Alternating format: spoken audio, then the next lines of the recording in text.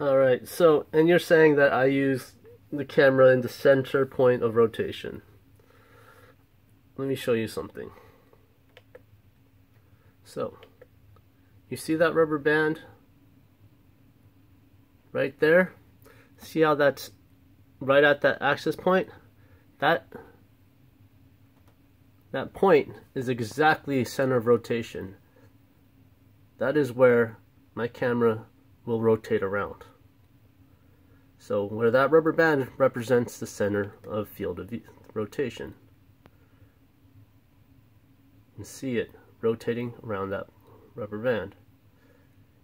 When you see me strap my camera in, you notice that my hand is outside of frame, mounting the rubber band to the tripod.